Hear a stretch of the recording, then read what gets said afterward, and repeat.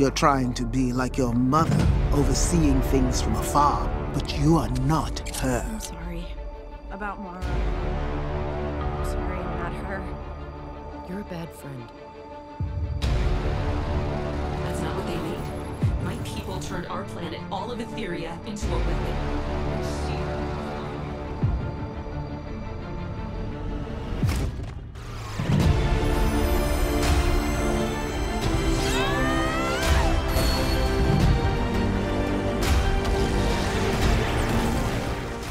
Podcast character designs done by Demon Artie.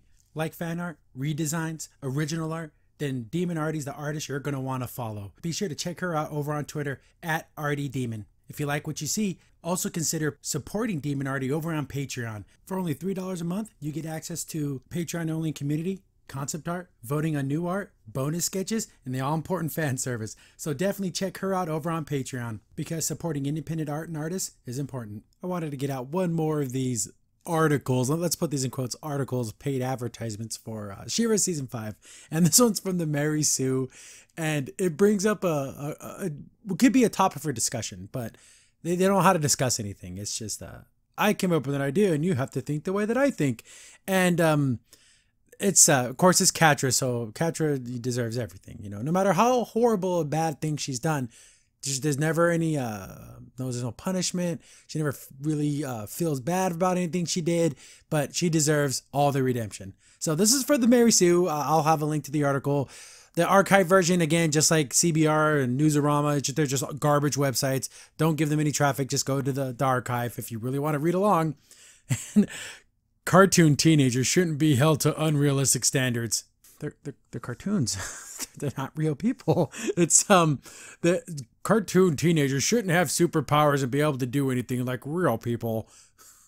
It's just a stupid concept. But the topic of actually talking about what should happen with Catra is something you should be able to talk about. But they frame it in this weird way to where she's always right and only good things should happen to Catra. And Princess Weeks wrote this. Is that your DJ name? If I had your birth certificate, that's what it would say on there. I don't believe that's your real name. Anyways, Princess Weeks, you suck at writing. And they use a lot of commas. There's periods. You can end a sentence. Here we go. As I've been rewatching Netflix and Noel Stevenson's She-Ra and the Princess of Power in preparation for the newest season, oh, I'm sorry. I also scrolling through the internet. Oh, really? You're on the internet too? I can't believe it. One of the things that keeps getting discussed is the prospect of the redemption story for a fan favorite Catra. There's so many people out there that already don't even think she doesn't need to be redeemed because she didn't do anything wrong. That's where we're at with this fandom. They're already, they don't even care what she did. They just want to share pictures of her in a door getting it on, and that's all they care about. But remember, it's a show for little kids, but they draw very graphic fan art. But little kids, right? Throughout the show, Catra has been a character who, again, they use so many comments here, it's so ridiculous, who, as a result of her trauma, PTSD, and being raised in an emotionally starved soldier, makes irrational, hurtful, cruel, and sometimes even evil decisions. Yeah, she does all those things. They keep talking about this abuse and everything. We only can infer it because they don't show anything. They don't even show any other kids besides Lonnie, Rogelio, and Kyle. We don't see any other kids in the Fright Zone. Wouldn't it have been nice to see more of this? Like there was a bunch of younger kids that are underneath Catra and Adora, and they have to, like, you know, run them through PT in the morning. And so they do stuff like that, but there's none of that. It just really seems like there's only 5 people in the military and then just a bunch of random soldiers, but only 5 like named people. They could have done such a better job with actually showing these things because they just make it up. They showed none of this in the actual show. However, in the discourse around Catra, I think we should all remember that a character in question isn't some average human teenager or an adult on a freeform show. Oh God, don't watch anything freeform, it's garbage. She is a severely abused teenager, but any person in this situation would be pretty bad, especially a young girl with no family or anything like that. This would be harmful even to everybody. Kyle, Lonnie, all of them have dealt with all of this, so she's not the only one. And Catra could have confided in all of these people, and she just never did. So not victim blaming, but Catra could have done a lot to help herself. When I was a teenager, who cares? I remember reading the 5th Harry Potter book. Clap warning, Read another effing book, you idiot. There's more books than flipping Harry Potter. Read Lord of the Rings, please. It's so much better. I'm not saying that Harry Potter is a bad series, but it just seems to be everything they come back to is either Harry Potter or Avatar The Last Airbender. And that's all they ever talk about. And guess what? Who they compare Catcher to later on? $5 if you guess who it is. In the Harry Potter books, and completely loathing Harry for his emotional evisceration of Dumbledore after Sirius died. For me, it seemed melodramatic and over the top for a character who rarely had emotional outbursts like that. In fact, when I think about the moment I stopped liking Harry as a character, that's the one of the moments I remember. It doesn't help that the passage put all of his dialogue in caps lock, which in retrospect seemed like another rolling red flag more than anything. Now, your weird thing about this Harry Potter that has nothing to do with Catcher. That whole sentence had nothing to do with it. So just go back, just skip that whole thing, and nothing to do with anything. As an adult, someone who has had to work through emotional trauma and issues that I long ignored. Oh God, get over yourself. No one's life is perfect. Everyone has gone through all kinds of stuff in all different kinds of capacities. Just like, oh, now I understand. What, you couldn't be empathetic unless you went through something? Oh, get the hell out of here. I can see that Harry was reacting to the last bit of safety that he felt that the world's being taken from him. One of the few loving links between himself and his parents ripped away. Plus, Dumbledore could have handled things better. Of course, it's always the older males. You know, it's his fault. I was, as a teenager, expecting Harry to react like a grown-up and not an emotionally abused teenager. Hey. The character of Catra. See, now let's not talk about Shira again, because none of that applies to Catra.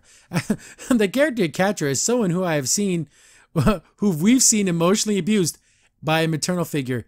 Yeah, she was manipulating everything, but so was everyone else.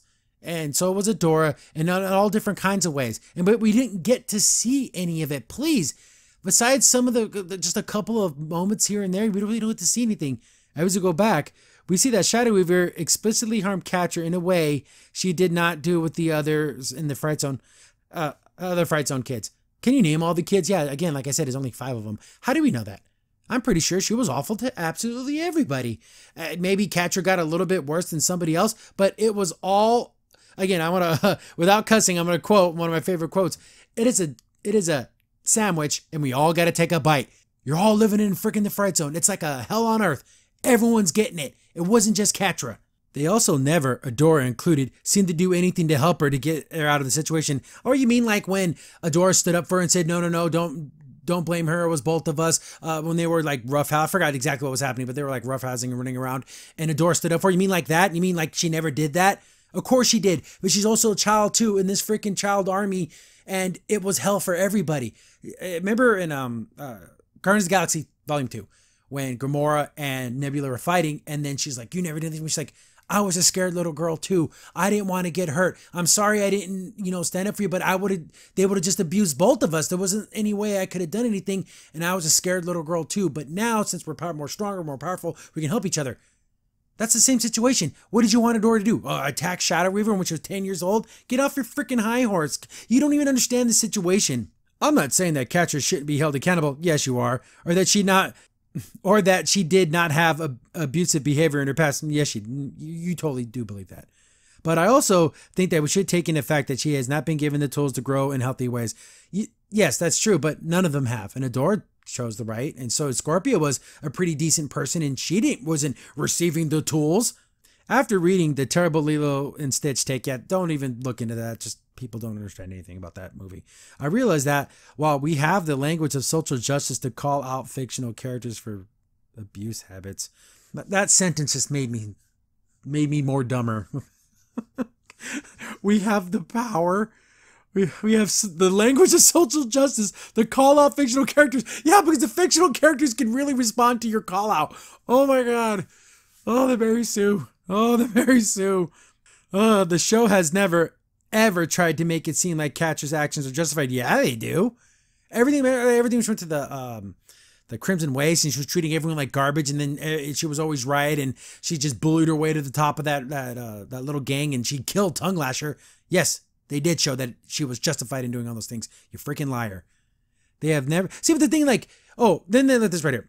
They never made her to just a victim. Well, yeah, you did. You said she was never justified, so she was a victim. So which one is it? They just want the best of both worlds. I'm the competent, strong, badass woman that could take on anything. Oh, and then I wasn't justified and I'm still bad. What is it? They want everything. And so while we should absolutely hold her accountable, no, you don't. Yeah, no, you don't. What should you do? So what would you do to a human being who attempted to destroy all the multiverses and kill everybody on the planet? And quite possibly the whole universe. What is the appropriate punishment for that?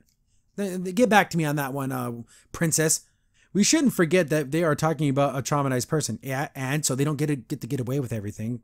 No, yeah, she had many of opportunities to do the right thing and she didn't do it. She did, I'm traumatized, so I'm allowed to be evil. Go, get out of here. Catcher has the same amount of room to redeem herself. Here we go. Here it is, guys. Here it is. Catcher has the same amount of room to redeem herself as Zuko did in Avatar: The Last Bender.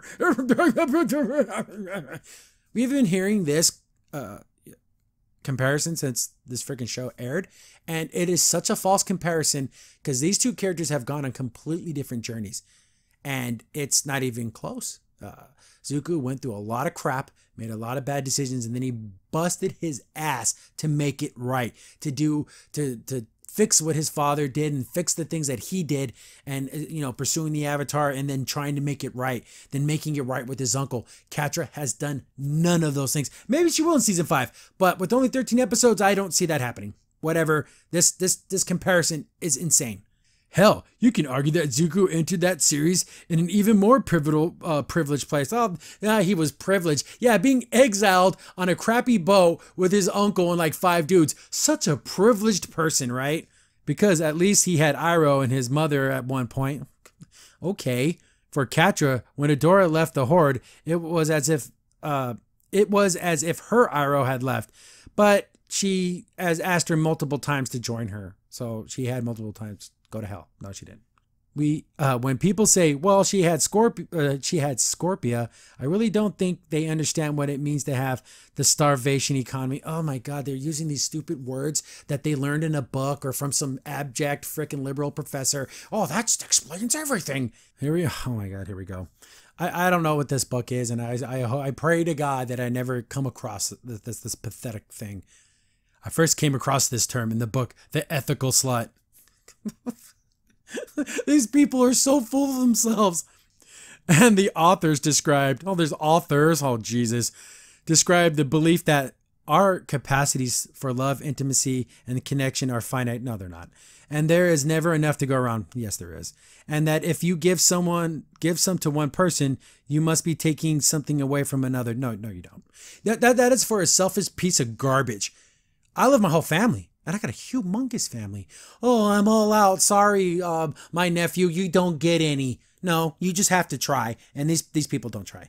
I don't know. Maybe because Mexican families and me, and I grow up Hispanic and everything. You just have. I guess we just have endless amounts of love, and this lady doesn't. She just doesn't have it. That whole concept just makes me angry because it's a lie. That's just an excuse of a lazy person who just doesn't want to try. The explanation. They explain that you learn this from parents who never give significant amounts of attention. What? Oh goodness, no. That is so wrong. Not only is it an excuse to be lazy, you don't even put the blame on yourself. You put it on someone. Oh, it's my parents. They didn't love me enough. Oh, go to hell. Or in Catcher's case, none at all. He grew up as a child soldier. Well, you should do some research on real child soldiers like in the Congo and stuff. Yeah, life is really bad. It leads you to believe that all love is cutthroat. No, it's not. And it also makes you suspicious when people offer you love. Jesus. This person thinks so much of themselves. Oh my goodness. For Catra, when Scorpio arrives and wants to be friends, she has already lost her best friend to the enemy, and she could have easily joined her multiple times. But not only that, but Adora left because he just figured out the Horde was evil, not when Catra was being abused. Again, I go back. They're framing this as Catra was the only person abused. They all went through hell. They were all being abused. Yeah, was Adora the favorite? But I'm pretty sure she received plenty of beatings, plenty of punishments, being thrown in stockades, thrown in the hole. All kinds of horrible things happened to all of them. She just got it a little bit less. So, and they grew up thinking that was just life. And then when she did figure out it was evil, it was when she saw outside the world where, whoa, there's people who don't go through daily beatings. Like, where's your beating logs? They don't have those things. That's how she figured it out. She couldn't have figured it out before because she just thought that's how life was. This person is an idiot. But when two relative strangers showed up there for some reason, who believes that love is infinite and has experienced that, blah, blah, blah. Okay, so he's talking about Glimmer and Bo. No, it's because the sword was calling her. There was a lot of other things there. It wasn't just Bo and Glimmer. Oh my goodness. It is not then easy to lean on the belief that in the love of another person, for someone who believes that love is finite and has experienced that, it is not then easy to lean on or believe in the love of another person. Because she wanted Adora. She didn't want Scorpia. That's the difference. And yeah, when they were in the Crimson Waste, they looked like they were like, if this whole thing about Adora never came up, would they have been like together that night? Probably, because they were giving each other the go-ahead looks. But Adora has such a hold on her heart and her soul. Catcher and Adora, that's number one. And Scorpia is going to be silver medal. You're always going to be second place. You're never going to be first place in her heart. And that's an awful feeling, but you know, life is life, right? And so it wasn't necessarily all that other stuff. It was Adora. It could have been anyone else and she wouldn't have cared. It was only because it was Adora. We sometimes want so badly for people to be healed and to grow that we forget that growth not only takes time, but it also has to be fostered in appropriate soil. What? Yeah, everything you have in your life, you can within yourself, especially when it's like inward stuff. Yes, having a support system, wonderful. Having people around you who care about you, even better. But you can heal yourself. It's way harder. You are stacking the deck against yourself, but it's not impossible. Especially when you want that accountability and not punishment. How about both? I would love for Catcher to be accountable for what she did and there to be an appropriate punishment for what she did. Trying to kill everyone in the world, pretty steep punishment. What is that, attempted murder on a couple billion people? Anyways, this was a really short, crappy article. Princess Weeks, you're an awful person. Yeah, I can't. It's just an excuse not to love and care about someone. Oh, my love's finite. I ran out of gas. Can't love you. You're awful. You're an awful human being if you honestly do believe that. So yeah, just wanted to knock out one more of these things before Sierra starts Friday, and then I'm gonna try to do one review a day every day. Probably gonna have to take a couple breaks because just so much. But yeah, stay tuned. It's gonna be a crazy 13 episodes. Crimson Saint here. Thanks for watching the video. If you're enjoying the content, be sure to sub, like, share, and hit the bell for notifications so you don't miss a single upload. If you have any tips or story ideas, hit us up on Twitter at C15Podcast, or better yet, join our Discord server, link in the description below.